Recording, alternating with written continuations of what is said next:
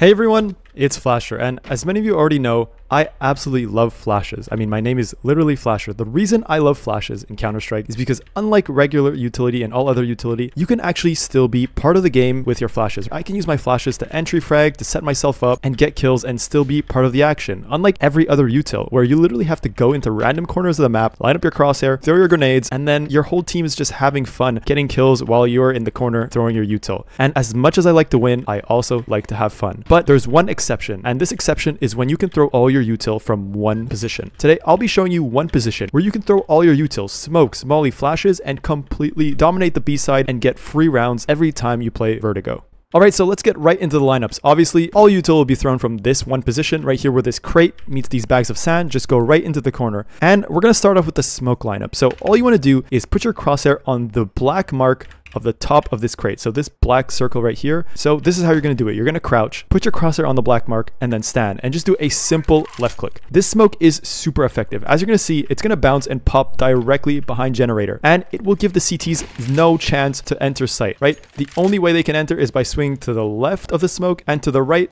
So as long as you have T's covering these angles, you should be fine. And one important thing to note is from heaven, this is not smoked off. Obviously, you're going to need a teammate to either molly or smoke this, or you're at risk of being killed from this position. So that's super, super important. Now, we're going to get into the flashes. Super easy. Again, obviously the same corner. You're just going to want to put your crosshair right over this yellow symbol on this steel beam. So right here in the sky, it should look something like this. Just a simple left click.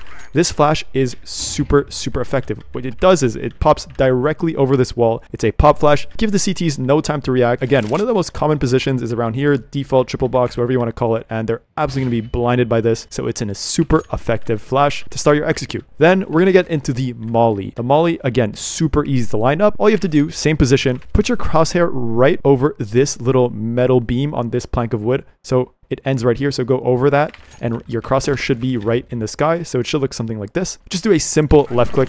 This molly, super effective. See, what it does is it also mollies, as I said, one of the most commonly played positions by CTs, default. They'll be completely mollied by this. Damage will be done, and when you combine this combo all together, it's super effective, and I'll show you exactly how to do it. So how you want to execute this combo is you're obviously going to start off with the smoke. So you're going to crouch, line it up, and then left click. Then you're going to throw your flash, and then you're going to throw your molly. The reason you want to throw your flash first is because you want to blind any players playing default. When they actually get mollied, they won't see it coming, and hopefully you do damage. And after you've thrown all three pieces of util, you just want to end it off with a flash right here, the same position. This final flash will just completely blind any CTs that weren't blind by the first one, or if the flash has worn off, you should get a free B site, win the round, and win the game. So honestly, this is my first time doing a util video. If you enjoyed it, leave a comment, and I might do some more. But if you want to see some really cool pop flash lineups, just check out my other videos, and thanks for watching.